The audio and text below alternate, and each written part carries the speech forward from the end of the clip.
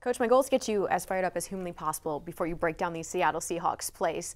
When you think about the crowd at Ford Field for the home opener, what comes to mind first? Look, I just think I know what we just faced and what we went into at Arrowhead, which I think is a very loud environment, and I just believe it's going to be a lot more electric and it'll have a lot more just energy in the air, man. I really do. So I think we're going to feed off of that. I think it's going to be hard for those guys to function offensively when they come in here, and man, our guys are looking forward to it. One of the offensive weapons you have to look for with the Seattle Seahawks team is running back Kenneth Walker III. He had 1,000 rushing yards his rookie year last year. And in this play, you're going to see quarterback Geno Smith hand him the ball. It's like we know what they're going to do, but he can still break free. Why is he so hard to contain? He really came to life towards the end of last year for them. So he's dangerous. You know, he is a load. He's got speed, he's got vision, and he's got body control and balance, which that's when you start talking about these runners. If you've got all those, you're very dangerous. So really, they do a pretty good job here. The Rams do defensively, but this is the second gear that he's got. And then his ability to set this up, stiff arm, you know, and all of a sudden you got an explosive run out of this. So this guy can be dangerous, and we feel like they're going to feed him the ball this week against us. Another weapon in this offense you have to look out for is the fifth-year vet wide receiver DK Metcalf. Seahawks only had 112 receiving yards last week. Metcalf had 47 of them, Coach. Why is he always a weapon that this offense can go to?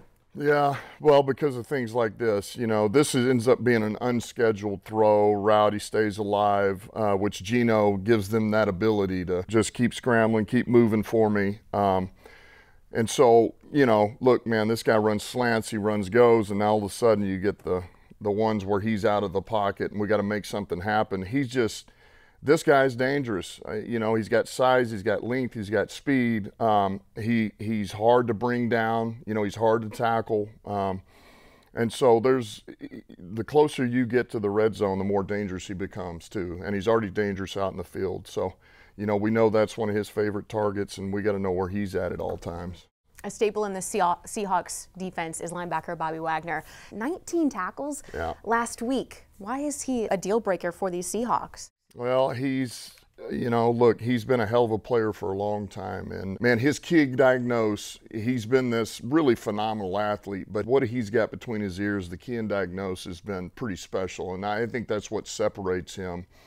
And so he still has that. He gets off the spot. He can see these things. And we don't get this guy clean, he's going to make plays like this all day. You know, he, to me, is still their bell cow on defense. He's the one that we got to know exactly where he's at, and he keeps everything calm and in order over there for those guys.